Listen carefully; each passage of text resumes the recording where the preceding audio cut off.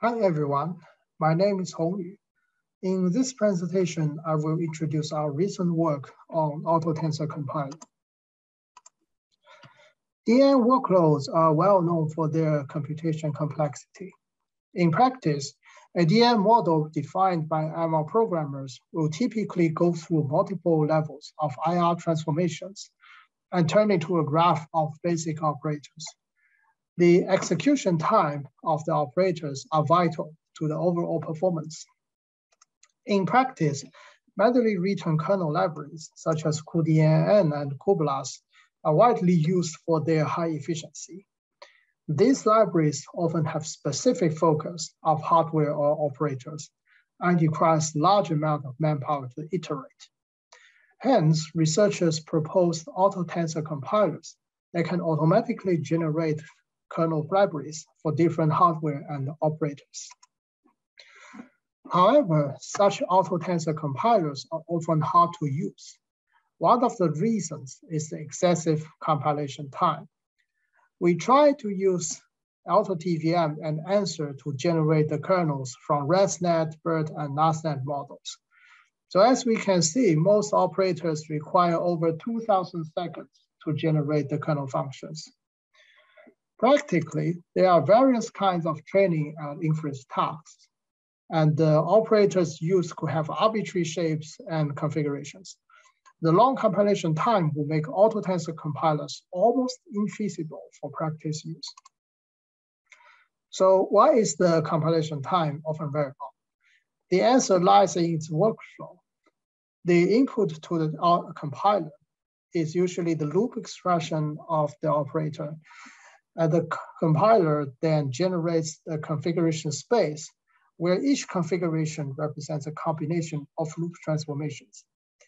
And it then searches for the optimal configurations with heuristic algorithm, and finally generates the corresponding device code.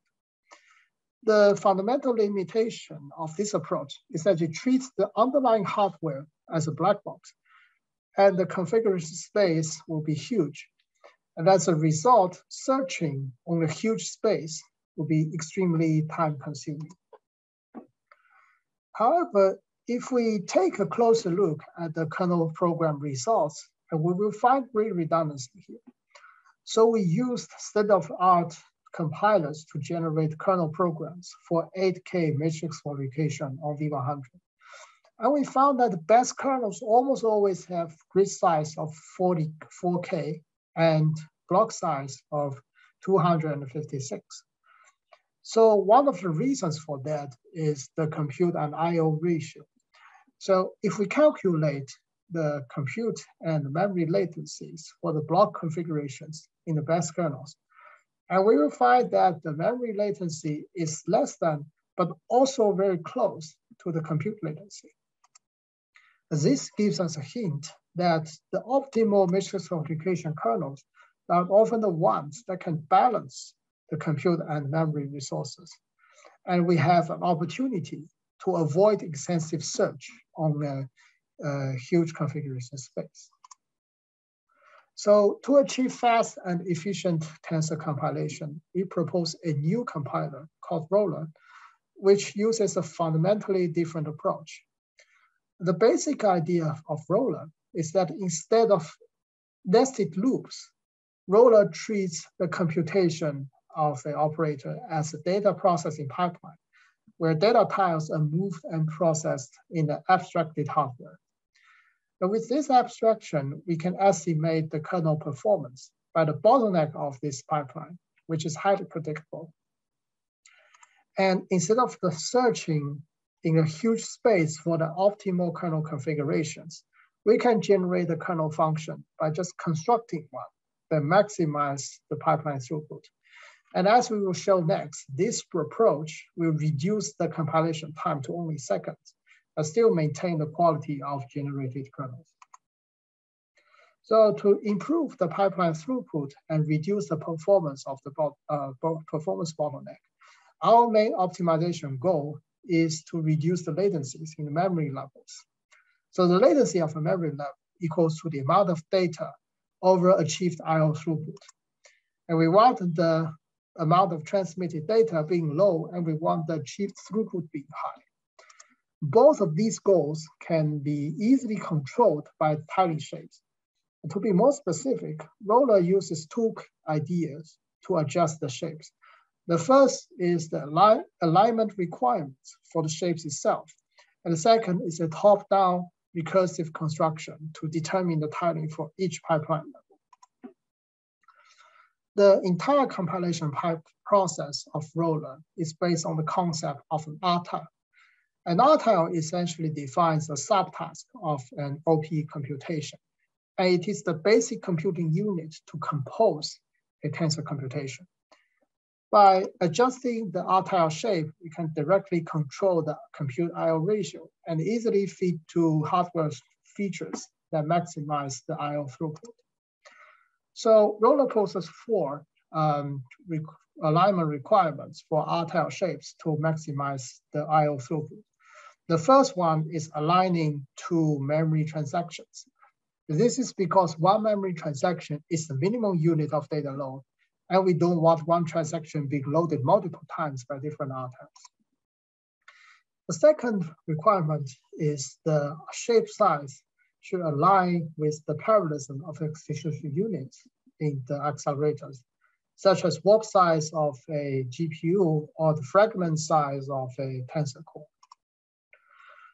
And the third requirement is that the memory layout of a data tile should align its stride with the memory bank, because the bank conflicts might cause significant decay of the memory throughput.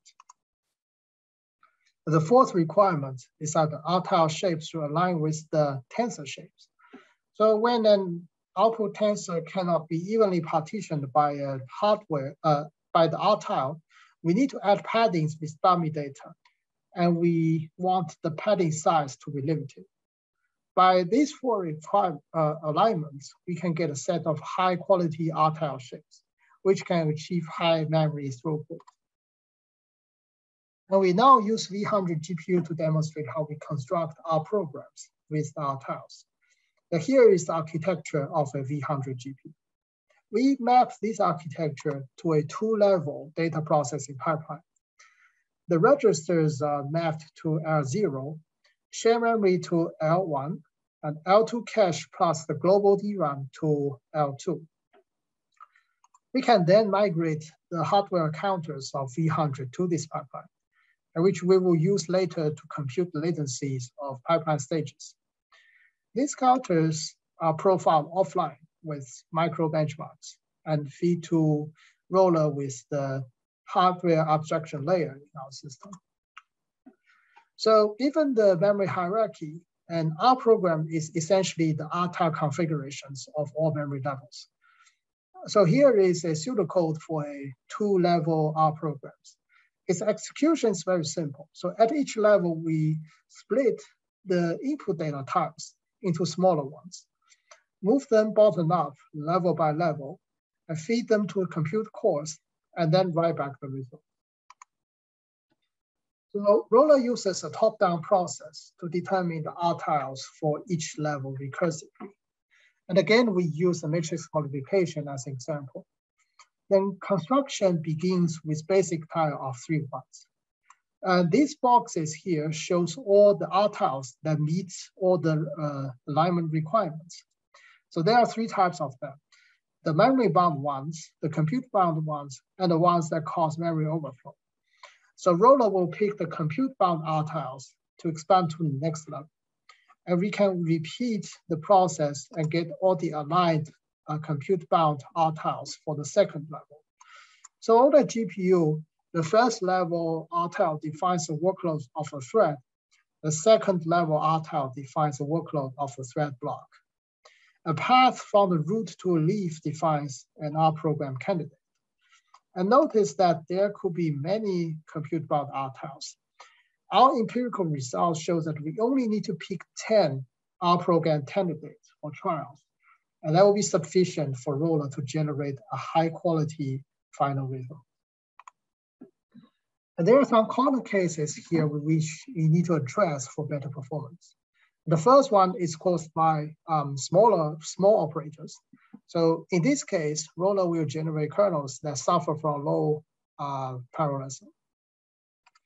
Another issue is that an operator might have arbitrary tensor shapes, such as convolution with image size of 83. And in this case, we'll have trouble finding R programs that satisfies all these requirements. But for both issues, we have corresponding solutions, and they do not introduce any extra tricky empirical hyperparameters. And feel free to check our papers for details if you are interested. For the last part of this presentation, I will show the evaluation of roller. So our benchmarks comes from the BERT large, ResNet 50, and the NASNet large models. And we summarize 119 operators covering 6 different DN operators. We evaluate both the operator performance and the compilation time. We evaluated all the systems on V100 and MI50 GPU, K80 GPU, and the GraphCore IPU. So we first show the single OP results on single performance comparison against CUDA libraries and other autocompilers. So when compared against CUDA libraries, roller can generate faster kernels for like 60% of total operators and deliver comparable performance for more than 80% of the total operators. We observed that most of the operators that roller performs worse are the convolution operators with 3x3 or greater filters.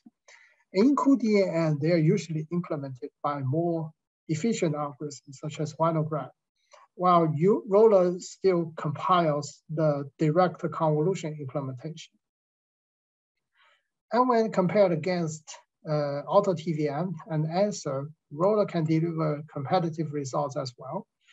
The operators that roller performs worse are mostly the small or irregular ones. But these operators are usually very short, which is about like 1.6 milliseconds on average. This figure shows the sorted per OP compilation time for each autocompiler and for all the 119 operators. For Answer and AutoTVM, both the average compilation time is like 40 minutes. And several operators could cost over 2 hours. And for AutoTVM, some operators have manually written templates that require no searching, but some operators could cost over 7 hours. On the contrary, roller's top 10 compilation task, top 10 compilation, takes only 13 seconds on average, and the majority of the compilation time actually goes to trial. We also validate roller's performance on AMD MI50 GPU. So for the Ruofan library, roller can produce faster results for like 73% operators. This is much higher than CUDA libraries. And the difference of the compilation time is also very huge. So both AutoTVM and Answer uses close to 1 hour to compile a single operator on average, while roller uses only 7.69 seconds. And besides the single OP results, we also evaluated end-to-end inference performance, as well as the GraphCore IPU. So please refer to our paper for the full evaluation. In summary, roller is a new tensor compiler that is based on data processing pipeline abstraction. It significantly reduces the compilation time of auto-tensor compilers from hours to only seconds, and it is able to produce kernel programs with high quality. It can also feed to a diverse set of hardware. And most importantly, we believe that roller has the potential to open new opportunities to quickly bridge the ecosystem gap for newly emerged hardware. And finally, I want to thank all my collaborators. I will be happy to take any questions.